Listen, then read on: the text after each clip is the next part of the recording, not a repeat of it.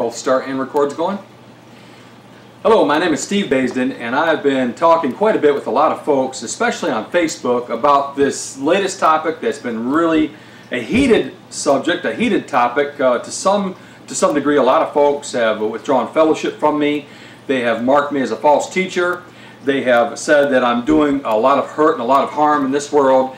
And one of the top questions that's always posed to me, that's always asked of me, is, Steve, I don't understand. The earth is supposed to one day be destroyed at the coming of the Lord. And if that's the case, if you say the Lord has already come, then why is it the earth and the world is still here? Well, I want to address that very topic this evening with you. Why is the earth still here if the Lord has already come? The first thing I want to let you know is that when God made this earth, He made it perfect for its purpose.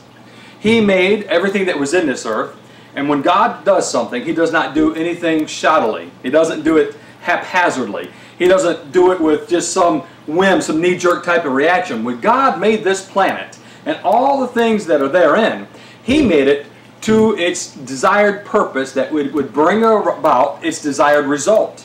And the earth is perfect.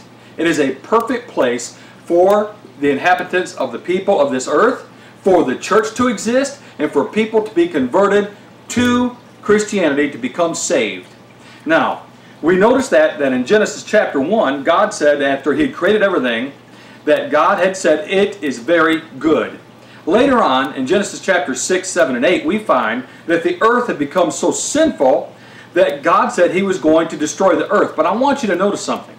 When God said that He was going to destroy the earth that you and I are existing on right now is the very earth that Noah lived on and all the people of Noah's day. Was the earth totally destroyed? Was the earth totally removed? No, certainly not. The earth that was destroyed is still here. In fact, Noah and his family remained on the exact same earth that God had said He was going to destroy. So as we look at this, I want you to understand, as we go through these passages and we read certain words, we have a tendency, especially in modern day United States of America, to all of a sudden put physical connotations and physical things on things which God never meant to be physical. We have the same problems the Jews had. The Jews expected Jesus to bring a physical kingdom. They demanded of Jesus Christ, when would the kingdom come? Jesus would say in Luke chapter 17, verses 20 and 21, the kingdom cometh not with observation. Neither can they say, lo here or lo there, for the kingdom is within you. The Jews missed it because they were looking for something physical. Jesus said, it's not physical, it's spiritual. That our words that I speak unto you, they are spirit and they are life. Jesus didn't come to give physical life. You already had that. It is appointed unto man once to die, and after this the judgment. But I'm getting off topic. Let's go back to Genesis chapter 8, and I want to read verses 21 and 22 of Genesis chapter 8. The Bible says in Genesis 8:21, and the Lord smelled a sweet savor, and the Lord said in His heart, I will not again curse the ground any more for man's sake, for the imagination of man's heart is evil from his youth. Now listen, this is after He flooded the world the first time, after He flooded it with Noah. Neither will I again smite any more everything living as I have done. I am not going to smite every living thing as I have done, God said. Now watch this next verse. I think it's very important, and every word in the Bible is important, but the next verse, Genesis 8:22, Moses would continue to write, while the earth remaineth, seed time and harvest, cold and heat, summer and winter, and day and night shall not cease. Now that's an interesting verse. And as we turn to Jeremiah chapter 33, in Jeremiah chapter 33, now remember, Genesis 8 said that day and night, seed time and harvest, summer and winter would not cease. Now watch Jeremiah chapter 33, verse 20. Thus saith the Lord, if you can break my covenant of the day and my covenant of the night, and that there should not be day and night in their season, then may also my covenant be broken with David my servant, and he should not have a son to reign upon his throne with the Levites, the priests, my ministers. You know what that's saying right there? Jeremiah is saying if the day and the night ends, so too does the seed of David. Somebody says, well, you know, there's a few little things there that might, well, if we keep reading the text, drop on down to verse 25. Jeremiah chapter 33, verse 25 says, "Thus saith the Lord, if my covenant be not with day and night, and if I have not appointed the ordinances of heaven and earth, then will I cast away the seed of Jacob and David my servant, so that I will not take any of his seed to be rulers over the seed of Abraham, Isaac, and Jacob, for I will cause their captivity to return and have mercy on them." God here, and Jeremiah, speaking by inspiration of God, said that if day and night ends, so too shall the seed of David. Now Jesus Christ is the seed of David. If the day and night ends, Christ ceases to be. He ceases to be our high priest. He ceases to be our king. He ceases to be our Lord. Now I will not accept that. I do not accept that.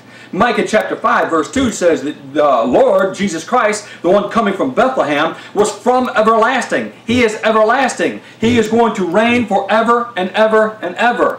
In Ecclesiastes chapter 1, the book of Ecclesiastes chapter 1, the Bible says there, "One generation cometh and goeth, and another generation cometh and goeth, but the earth abideth forever." Do you think Solomon was mistaken? Now, he was inspired by God when he wrote those words, by the way. All Scripture is given by inspiration of God, 2 Timothy chapter 3, verses 16 and 17. Do you think Solomon was mistaken when he said that one generation cometh and goeth, and another generation, but the earth abideth forever? You think he made a mistake? You think God told him to say that, but he didn't really know what he was saying? Or do you think there's some validity to it? Do you think there's some validity that day and night shall never cease to be? That the earth is going to always remain? That God is never going to destroy everything on this planet, every living creature, like He promised there in Genesis chapter 8? Well, somebody's saying, "Well, Steve, I'm not so sure. You know, there's all these different ideas, and maybe this means that, or maybe..." Well, let's just keep putting together the compilation of passages and verses. Let's show beyond a shadow of a doubt exactly what the Bible says. In Psalms chapter 104, let me flip my Bible over there. Verse number 5, Psalms chapter 104, verse number 5. Here the psalmist would write, "Who laid the foundations of the earth, that it should not be removed forever." The foundations of the earth should not be removed forever. And I know people are talking about heavens and earth, and we're going to get there in one moment. We're going to get there in one moment. I know you're thinking 2 Peter 3 says that the heavens and earth are going to be burned up. All the elements thereof are going to be burnt with fervent heat. And knowing all these things, what manner of persons ought you to be? I know the arguments. I've preached these things for many years. I've understood. I was taught them. I've taught others them. I've learned. I've come to realize I was taught wrong concerning the end of time, the time of the end. And by the way, the Bible never says the end of time. Time's never going to end. But there is a time of the end. A time of the end of the old covenant world. A time of the end of the nation of Israel. A time of the end of the temple. A time of the end of the Levitical priesthood, etc., etc. A time of the end of the old heaven and old earth, so that the new heaven and new earth can now be here in existence. Oh, make no mistake about it. In Ephesians chapter 3, and verse number 21, let me turn my Bible over there, and I want to read this to you. I want to try not to make any mistakes to the best of my ability. Ephesians chapter 3, verse 21, the Bible there says, "Unto Him be glory in the church by Christ Jesus throughout all ages, world without end. Amen." Did you get that? Did you get that? The Apostle Paul said, "Unto Him be glory in the church by Christ Jesus throughout all ages, world without end. Amen." Just a little bit above that, just a little bit before that, in Ephesians chapter 3, verses 10 and 11, there the Apostle Paul wrote and said that it was the eternal purpose of God that the church is here to show His manifold wisdom, to show the manifold wisdom of God. What is to show the manifold wisdom of God? The church. Well, what kind of a church was it to be? An everlasting church, an eternal church. Now look, the church isn't going out of business. God didn't send His Son, and Jesus Christ died for an everlasting kingdom, by the way. Daniel chapter 2 verse 44 said it was going to be an everlasting kingdom, the church of Jesus Christ, the kingdom of God. It's going to be an everlasting kingdom. He didn't bring Him to institute some fly-by-night little type of a corporation that's going to go out of business after it fails to do its job. And that's exactly what you've got happening. If you want the earth to come to an end, you've got the church failing. Now, I'm not going to go there quite yet. I'm going to get there in just a minute, though. In Zechariah chapter 14. In Zechariah chapter 14, I want you to notice this passage. It's talking about the coming of the new kingdom, the destruction of Israel, that old covenant world, that the old covenant world, and my pages are sticking together here, very bad. Bear with me for just a moment. It's been very mildewy and hot here. Zechariah chapter 14, and watch this now. Verse number 1. I know I said 11, but Jacqueline's going to adjust that for me. She's my cameraman today, my editor, my whatever you want to call it. She's helping me with the mixer board. Zechariah 14:1 says, "Behold, the day of the Lord cometh, and thy spoil shall be divided in the midst of thee, for I will gather all nations against Jerusalem to battle." God is going to gather all the nations of the world against Jerusalem to battle. What is He talking about, the destruction of Jerusalem? Well, what does that entail, and what does that mean? Friends, if anyone has done any type of serious, I mean, I've heard, I'm jumping a little bit here now, but I've heard so many preachers in the Church of Christ come on and tell me, I've studied this and there's no way in the world this is right. I've looked at 1 Thessalonians 4, and I've looked at Acts 1, and I've looked at Revelation 1:7, and I've looked at 2 Peter 3, and there's no way, and wait a minute, wait. And whenever I ask him, what about Daniel chapter 12, verse 2? Oh, well, I've not considered that. My brethren have such a bad habit of doing nothing but running to the New Testament for all their answers that they've missed a lot of what God has said about those things. Now, 1 Corinthians chapter 2, verse 13. The Apostle Paul said we're to compare spiritual things with spiritual. Let's compare the heavens and the earth of 2 Peter chapter 3 to the heavens of the earth of Deuteronomy, to the heavens and the earth of Isaiah, to the heavens and the earth of Zechariah. Let's compare spiritual things with spiritual. Let's compare Peter with Jesus. Let's compare Peter with Paul. Let's compare Paul with Zechariah. Let's not compare it to Webster's dictionary. Now, when the destruction of Jerusalem was going to come, when God would gather all nations against it to destroy it, that's when the coming of the Lord was going to be. That's exactly what Jesus was talking about in Matthew chapter 24. He was coming in judgment. He was coming in the clouds. He was coming with fire. He was coming with His angels. He was coming to destroy the old covenant world, the old covenantal world. He was going to cause the resurrection to take place. He was going to judge every man according to his works at that time. He was going to leave an everlasting kingdom, the new heavens and the new earth. Now, in Zechariah 14, verse 11, watch what Zechariah continues to say. All these nations are going to come to battle against Jerusalem. Jerusalem's going to fall. The new kingdom's going to come into place. That's the church of Jesus Christ, the kingdom of Christ, the church of Christ, the body of Christ. And in Zechariah chapter 14, verse 11, the Bible says, "And men shall dwell in it, and there shall be no more utter destruction, but Jerusalem shall be safely inhabited." And that's not talking about physical Jerusalem there. That's talking about the heavenly Jerusalem. Hebrews chapter 12, verse 22. That's talking about the new Jerusalem.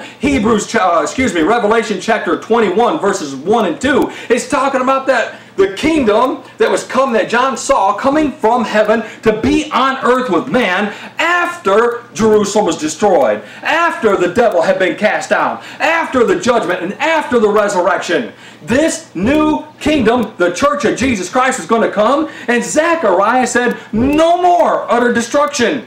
No more utter destruction. Are you hearing that? The only reason you people think that the world's going to end is because you look at the phrases heaven and earth, and it says heaven and earth are going to be burnt with fervent heat, and you all say, okay, that's the end of the world. No. That's the end of the Old Covenant world. That's the end of the Old Testament world. That's the end of Jerusalem. That's the end of God's chosen people. That's what that was the end of. Now, let's take a break. Let's take a breather here. Let's go to Deuteronomy chapter 31. Let's go to Deuteronomy chapter 31, And I want you to notice the last two verses of Deuteronomy chapter 31. Because I want to show you how the Bible uses the terms, the words, heaven and earth. In Deuteronomy chapter 31, beginning verse 29. You there, Jacqueline? For I know that after my death ye will utterly corrupt yourselves. Now this is Moses. He's speaking to Israel, the Jews. God had told Moses that he was going to give Moses a song. Moses was going to give this song to the people, and this song was going to be a witness to them, and it was going to bear witness to them that they were going to be utterly destroyed. And they were supposed to sing this on regular occasion to always be reminded that God was going to destroy them because they would not remain faithful. And Moses is saying in Deuteronomy 31:29, I know that after my death you will utterly corrupt yourselves and turn aside from the way which I have commanded you, and evil will befall you in the latter days, because you will do evil in the sight of the Lord to provoke him to anger through the work of your hands. Now folks, on the day of Pentecost, Peter stood up and said, prophesied by, and repeated what Joel said, it should come to pass in the last days. He said, this is that. Peter said, this is that it was spoken by the prophet Joel, it shall come to pass in the last days. Moses is saying here, in the last days, in the latter days, you're going to be destroyed. Look what he says in the next verse, Deuteronomy chapter 31, verse 30. And Moses spake in the ears of all the congregation of Israel the words of this song until they were ended. Here it is. Moses is going to give Israel the words to this song. Are you ready? Watch it now. Deuteronomy 32. Deuteronomy chapter 32, verse 1. You there, Jacqueline? Deuteronomy 32:1. Give ear, O ye heavens, and I will speak, and hear, O earth, the words of my mouth. Who was Moses talking to there? He was talking to Israel. What did he call them? Heavens and earth. Now you go to Webster's dictionary, you look up heavens and earth, and you think, oh, clouds where the birds fly, hey, there's where the stars are, there's where the moon is. But that's not how God defines it. Now granted, every now and then, God does speak of heaven and earth in a literal, physical way. But context must be determined on how those words are employed. Now, here Moses said to Israel, hear ye, O heavens, and give ear, O earth. Let's turn to Isaiah. Oh, wait a minute. While we're in Deuteronomy 32, this is a side note. Won't charge you for anything. This was free. But I want you to notice, this song is given to the nation of Israel, heavens and earth. Heavens and earth. And it's foretold here that Christ is going to come. It's foretold here that they were going to provoke God to jealousy. It's foretold here many things that you can find written in the New Testament, and its fulfillment of what's going on. But I want you to bring certain notice to verses 22 and 23 and 24 of Deuteronomy 32. You there, Jacqueline? Deuteronomy chapter 32, verse 22. 32, verse 22. There, Moses would say, for a fire is kindled in mine anger, and shall burn unto the lowest hell. What for, Moses? Because I'm going to destroy heavens and earth, Israel. What's he going to do? A fire is kindled in mine anger. I'm going to burn it with the fires of hell. That sounds a little bit like 2 Peter 3 to me. Doesn't it sound like that to you a little bit? Look what he continues to say. And shall consume the earth with her increase, and set on fire the foundations of the mountains. Oh, he's talking about the government of Israel. He's talking about the hierarchy of it. He's talking about the heavens and earth, Israel. I will heap mischief upon them. I will spin my arrows upon them. They shall be burnt with hunger and devoured with burning heat, with bitter destruction. I will also send the teeth of beasts upon them, with the poison of serpents, of the dust, the sword without, the terror within shall destroy both the young man and the virgin, the suckling also with the man of gray hairs. Moses made it clear. I'm talking to Israel. He called them heavens and earth. That's the law. Let's see what the prophets would say. Let's go to Isaiah. Let's go to the book of Isaiah chapter 1. Isaiah chapter 1, and I want you to notice what verse 1 says. Isaiah 1, verses 1 and 2. In the book of Isaiah, chapter 1, verse 1, Isaiah would write, the vision of Isaiah the son of Amoz, which he saw concerning Judah and Jerusalem in the days of Uzziah, Jotham, Ahaz, and Hezekiah, kings of Judah. Now watch this. Did you hear that? The vision of Isaiah the son of Amoz, which he saw concerning Judah and Jerusalem. This is a vision concerning what, Isaiah? Judah and Jerusalem. Verse 2. What's he going to say to him? Hear, O heavens, and give ear, O earth. Who's he talking to? Well, the burden of the word of the Lord is to Judah and Jerusalem. Heavens and earth? Yes. Oh, Jesus would say in Matthew chapter 5, verse 17 and 18. He would say, I am not come to destroy the law and the prophets. I'm not come to destroy it. I'm come to fulfill it. Till heavens and earth pass away, there should not be one jot or tittle cease from the old law till all be fulfilled. Heavens and earth was Jerusalem, Judah, Israel. It had to stop. That old law had to be totally, completely cut off. The abomination of desolation spoken of by Daniel the prophet had to be fulfilled. It had to happen. That was the old heaven. That was the old earth. In Daniel chapter 4, verse 26, Daniel said, the heavens do rule. Excuse me. Well, what was the ruling faction then? What was their heaven? It was the old covenant law, the law of Moses. That was the rule. The heavens do rule. Well, who's ruling you today? What heaven do you have today? Christ. Christianity. The gospel of Jesus Christ. Well, when's that supposed to end? Never.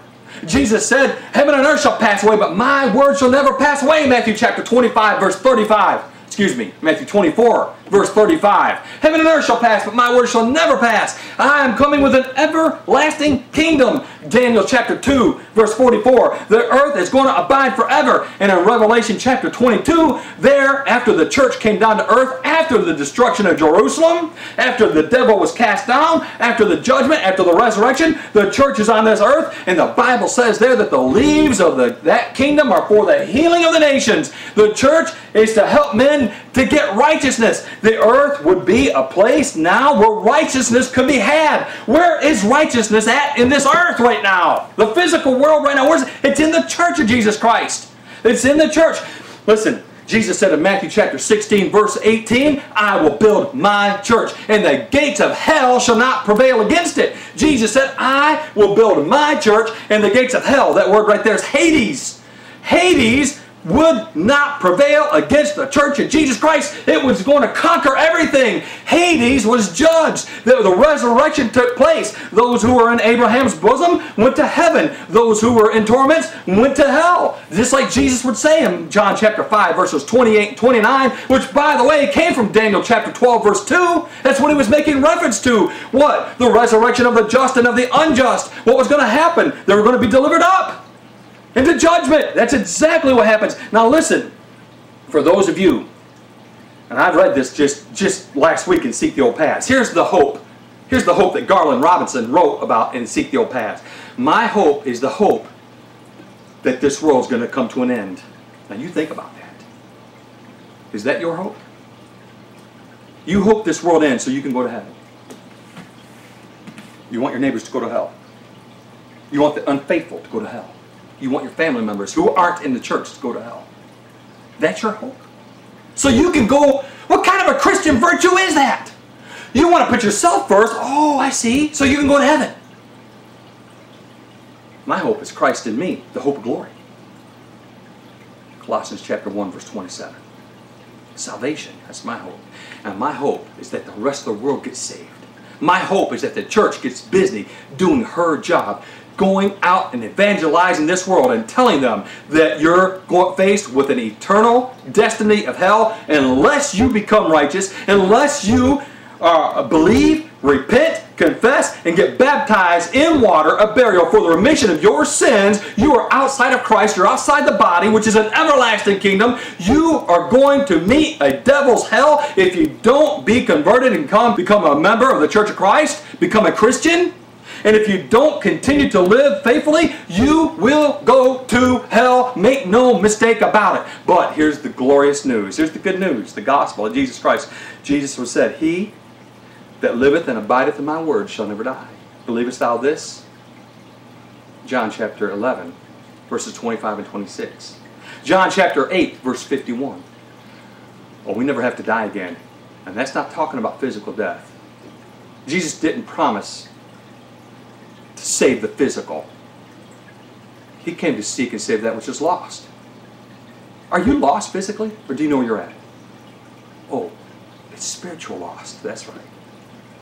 For those who want this world to come to an end, here's ultimately what they want. They want the church to fail. 2 Peter chapter 3, verse 9. The Lord is not slack concerning his promises, as some men count slackness, but is long-suffering to usward, not willing that any should perish, but that all should come to repentance. As long as the church is converting people and doing her jobs, and Jesus said, the gates of hell shall never prevail against it. It's going to be an everlasting kingdom. Everlasting. Isaiah chapter 9, verses 6 and 7 said, the increase of his government, there should be no end. As long as the church is doing her job and converting people and saving souls, the world's never going to end. And guess what? The church is always going to be here. Jesus promised it. Isaiah promised it. God promised it. It's an everlasting kingdom. So why would you want the world to come to an end as long as the church is doing her job? What kind of a hope is that, Garland? What kind of a hope is that? My name is Steve Baisden. I hope this message has helped you a little bit. We could go into much more, but I want to limit this video. I'm going to cut it off now. You can call me at 231-425-6044. That's 231-425-6044. I'd be more than happy to take your call. We can discuss these things. Love to talk with you. Love to have the opportunity to go through these things in far greater detail. May God bless you. We appreciate you. And we just simply want to promote the truth. We don't want this to be a divisive issue. My brethren have caused it to be so. We're trying to educate folks so they can understand this thing as God wants them to. We want to preach the whole counsel of God, and we want to do it in love and kindness. May God bless you. We'll see you next time. Jack can go ahead and hit stop on both of those, and that will end the recording.